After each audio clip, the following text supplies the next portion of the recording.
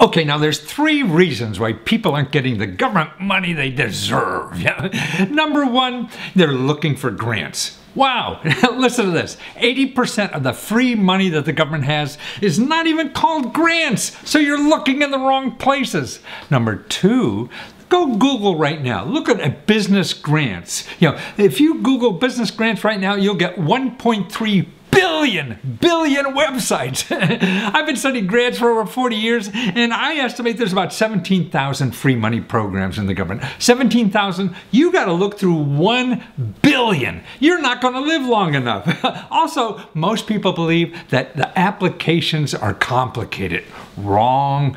80% of all the free money applications are just 2 or 3 fill-in-the-blanks forms. So this is the reason that people aren't getting all the money they deserve. So let me help you.